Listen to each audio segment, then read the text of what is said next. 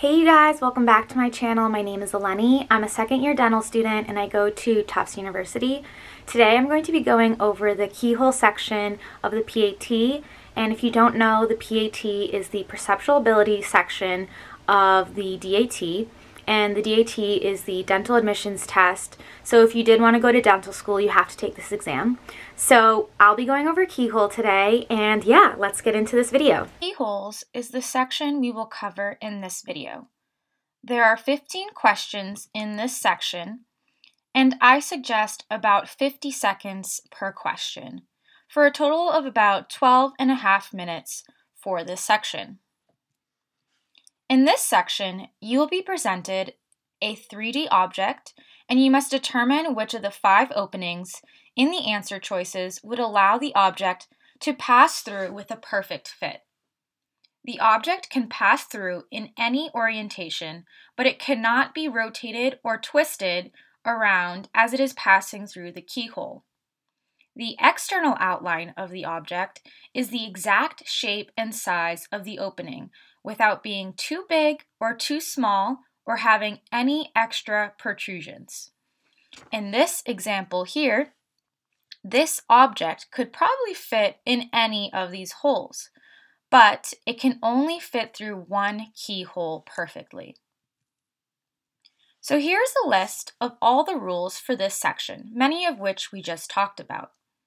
Rule number 1 says that the solid object may be turned in any direction before passing through the keyhole, and it may go through the aperture on a side that is not in view.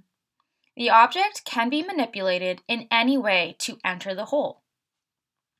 But, as said in rule number 2, the object cannot be twisted or turned as it is going through the hole.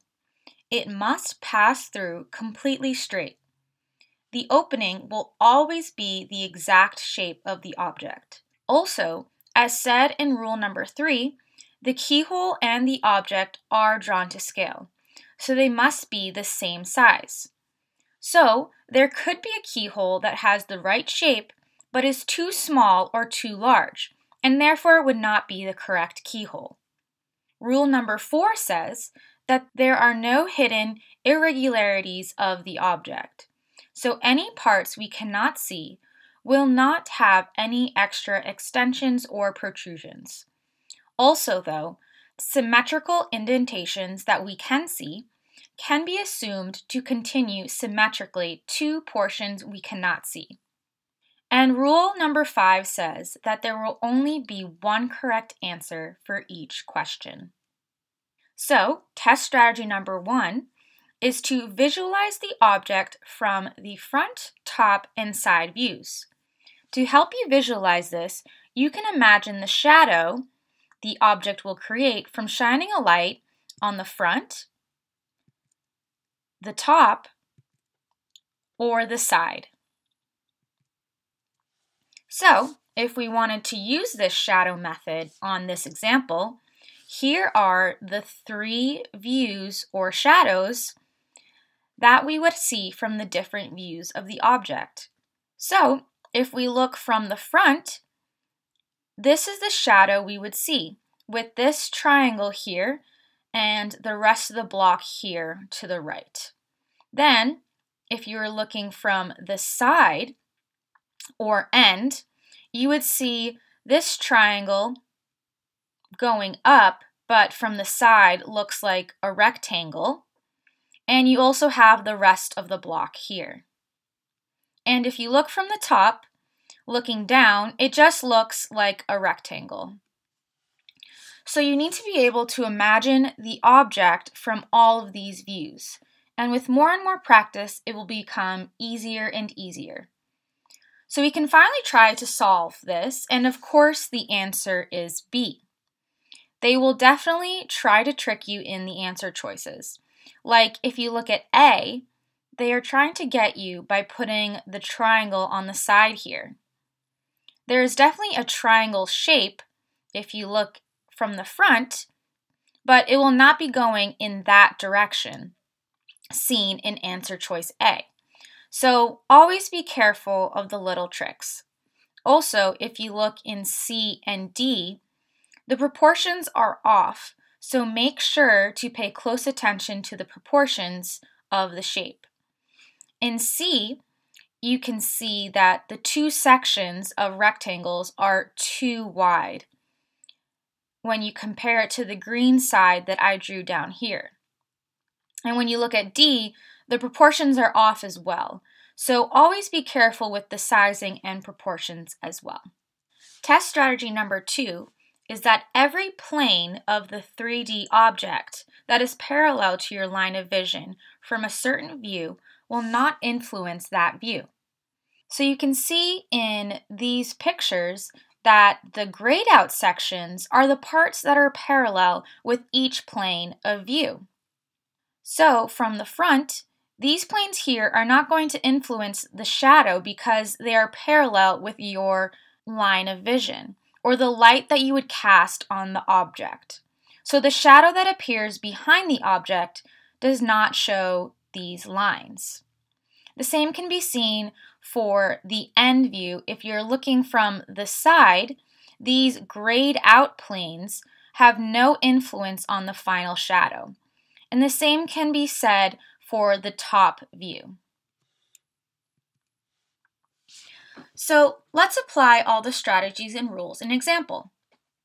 So let's do process of elimination and just go through the answer choices one at a time, seeing which one is the correct keyhole. Okay, so let's look at A first. So this is a top view of the object. So you want to just imagine we are looking down at the object from the top. So we want to compare each of these protrusions or shapes to the original object to see if they all match up. And you want to look at all the details and pay close attention to all angles and shapes.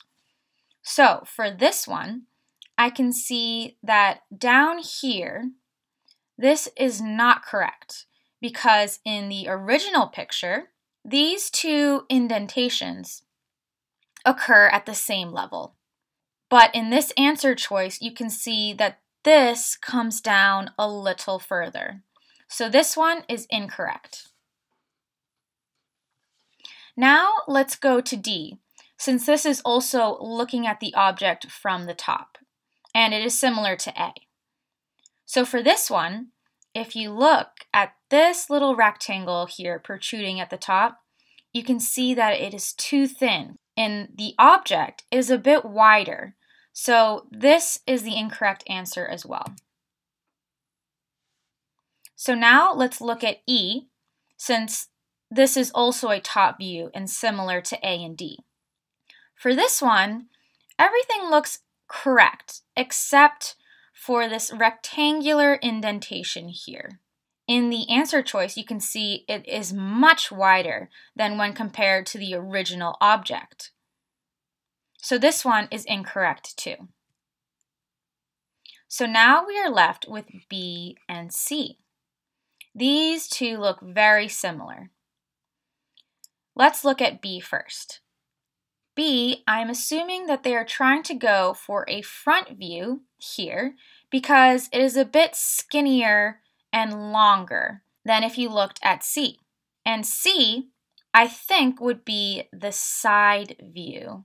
So now we really need to think about proportions and the sizing of the object. Looking at B, I think that it is not long enough to fit the object from the front. I also do not think it is wide enough either. So I think C is the answer. It seems the right width for it to fit sideways and the correct length as well. So answer choice C must be the correct answer. And here's the explanation for this question. As you can see from the front view, it would have needed to be a little bit longer in order to fit from the front. And the side view or left view, you can see was the correct answer because it was the correct width and length. This explanation can be found on the PAT Crusher website in the Keyhole Generator section. Let's move on to another example. Let's do process of elimination again to rule out the wrong answer choices to find our correct answer. So let's start with A. Looking at this one, you can see they are going for the front view here. The square or rectangle is in the middle here, which seems about right, but if you look closely, it does not seem to be entirely in the middle, and the base does not seem entirely long enough for a front view. So this must be incorrect. Let's look at answer choice B now. This one looks like it could be a side view because the rectangle is now all the way to the side of the keyhole. This seems incorrect to me because if you pay close attention, you can see that the levels of this base are off. Because if you look at the original picture, the base shape is all on one level. And here you can see that this level is up and this one is a little bit further down. So this must be incorrect. Let's move on to C now. This again looks like a side view. The rectangle is again at the side of the keyhole, and the levels look correct for this one. So far, this one seems correct. So let's also keep it for now and we can come back to it after. Let's move on to D now. This seems to me that they were going for a front view again. The rectangle is more towards the middle. But as you can see, it is not exactly right in the middle. But in the original object, the rectangle appears to be in the middle. So this one is not correct either. Now let's look at E. This one is looking from a top view.